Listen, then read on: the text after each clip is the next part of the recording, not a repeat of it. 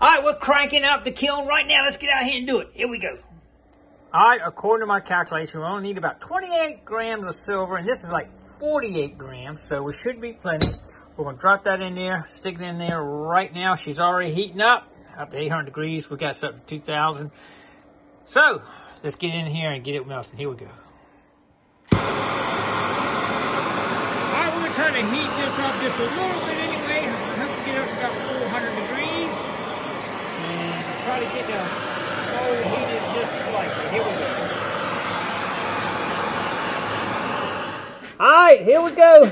We're getting ready to pour our first vial of sterling silver into a bullet. And here we go. Oh my gosh, that thing is hot. Woo! All right, here we go. We're getting ready to do it right now. And she's coming out. It is hot. Here we go. Pure sterling silver going in. All right, let's see if it made it. It did make it down to the top, just like we thought. Now it's all a matter of letting it cool off and checking it out. All right, let's shut this down here. And let's see how it looks here. Like I said, I had just a little bit more than I needed. As you can see, it's a nice little round nugget right there on the top. All right, we got to let that cool down, and we will pull it apart and check it out. Sterling silver Civil War bullet. I can't wait to check it out. Stay tuned. All right, she's definitely still warm, and the bullet's probably still 1,000 degrees, but it's definitely hardened. So let's see if we can pull it off here and just look at it. Oh my God, look at that. That is cool. Almost has a copper color though, and I'm not sure why. Maybe it's the sand, I don't know. But we are definitely going to take it out and buff it out and see what we got. That is cool. I love it.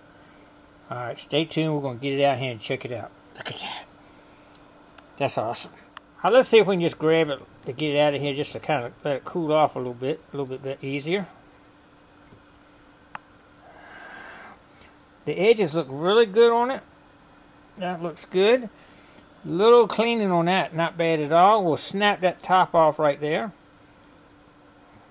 We'll be good to go. Man, can't wait for that thing to cool down. All right, stay tuned. All right, I had to cut a little piece off the end here, but as you can see, the sand gets in here. Let's see if it'll come on. Yep, there it comes. Comes right out of that groove right there. A little bit right there, maybe.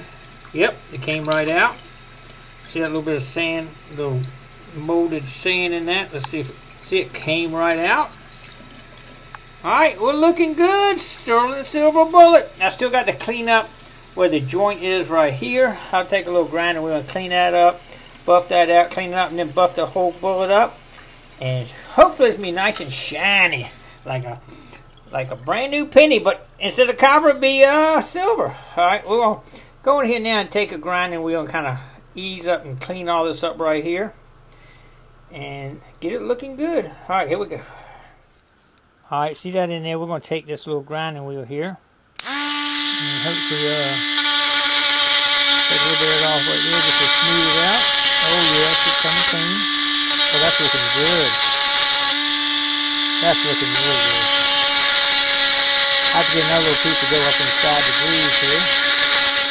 100% success. I am blown away. Unbelievable. I'm going to get you a nice close-up piece, man. As I said, I did a little bit of work, not a lot. I spent 30, 45 minutes, maybe an hour, cleaning this up. You know, when you pour this thing, you do get a little bit of stuff on the edges where it's smashed down. And I did have a little table in the back. Probably why I didn't pound it back. I had to cut that off and sand it down. But the grooves turned out perfect on it. Oh, my God. I took my buffing wheel and buffed it out. It's got a mirror finish on it. I'm going to put some better pictures up there, but I'm going to tell you what.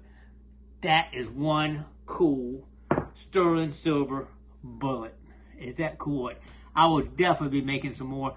In fact, John Boy wants to make some buckles out of sterling silver. One of his, I think it's a Virginia buckle or something out of sterling silver. That is going to be super cool. I can't wait to do it. Just having a blast making this stuff out of these molten metals like that. That's awesome. Anyway, I appreciate everybody coming along. We'll definitely be making some more in the future. Probably in a couple days, because we got a couple adventures to go on in the next day or two here, and it's going to take all day.